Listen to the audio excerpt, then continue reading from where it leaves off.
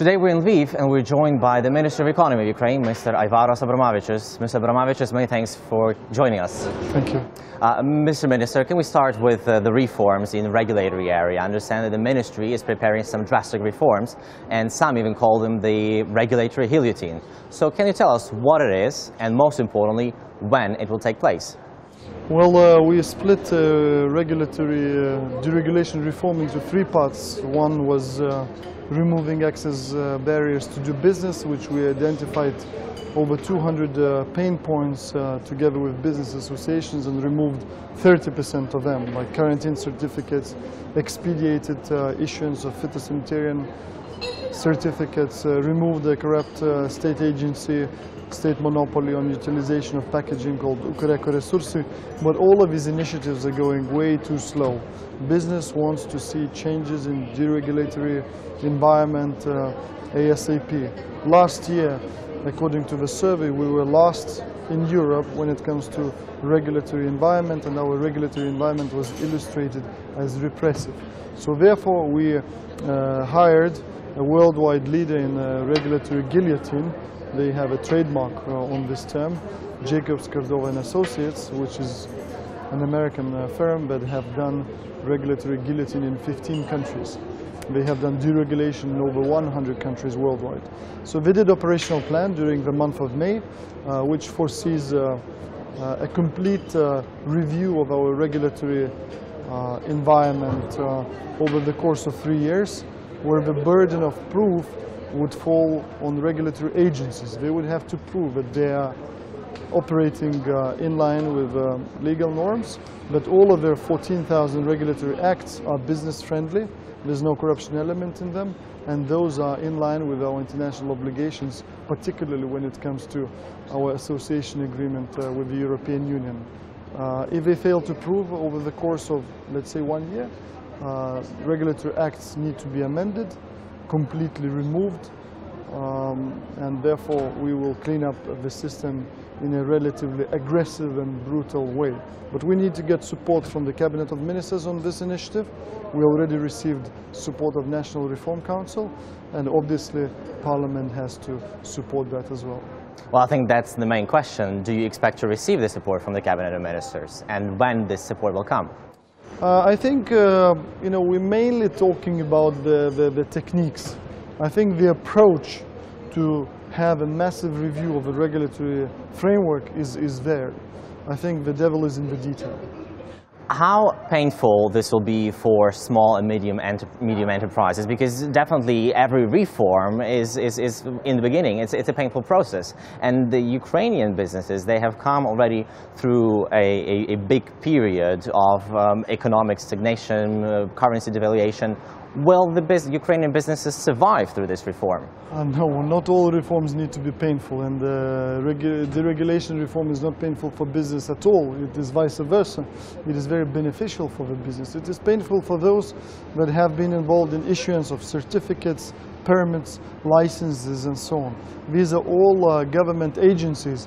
Most of them have been over years created with only one goal: to extort money from the business, delay business activities, and so on. So I think business will only welcome this initiative, and we know that for a fact.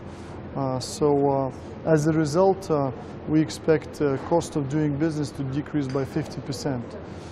And that means less money spent on necessary licenses, less money obviously on bribes, less time spent waiting in queues to get licenses, and driving to the regulatory bodies to get permits and so on. Well, there are some people which say that the Ministry of Economy is one of the government agencies where there's a lot of potential for corruption. Obviously, the new government has pledged to eradicate corruption, and what we're hearing now that a lot of people are expecting, they do see the changes, but they are expecting these changes to happen faster. You yourself said that you would like to see them happening faster. How soon do you think the Ukrainian government will be able to say that we have managed to fight corruption, period? We fight corruption in business through deregulation, the less interaction between business and government bodies, the less corruption there is. Country in transition with weak institutions is a poor regulator. And when we pay $200 of salaries to public servants, they also are certainly tempted to get involved in the corrupt schemes.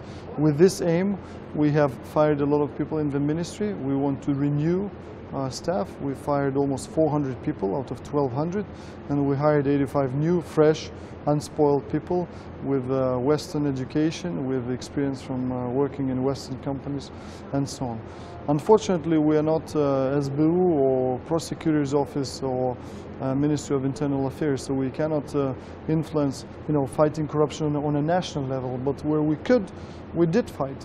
When it comes to Resursa, I mentioned to you, I became chairman of oil auctions of Ukranafta and immediately removed 15% discount, which is up to $200 million in benefits for the buyers over the years on an annual basis. So we removed that and saved for the state-owned enterprises. So the fight goes on, but people want the bad guys to sit in jail. So here we have instruments like Anti-Corruption Bureau, Business Ombudsman Office, recently created ones. But I think patience for society is running out, and both our international partners and people in the country, they want basically dozens of people to end up behind the bars, and I totally support that. Obviously, with your fight with corruption, there are a lot of people in the government, including senior government officials, who would like things to remain as they are, as they were. So how much of resistance do you face on your path of fighting corruption?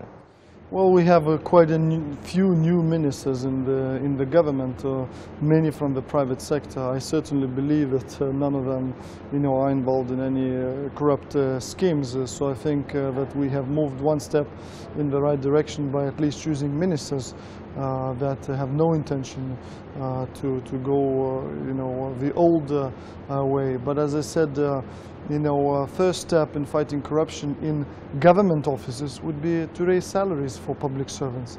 Let's drastically cut numbers of public servants, but let's increase salaries for those that remain in the public administration.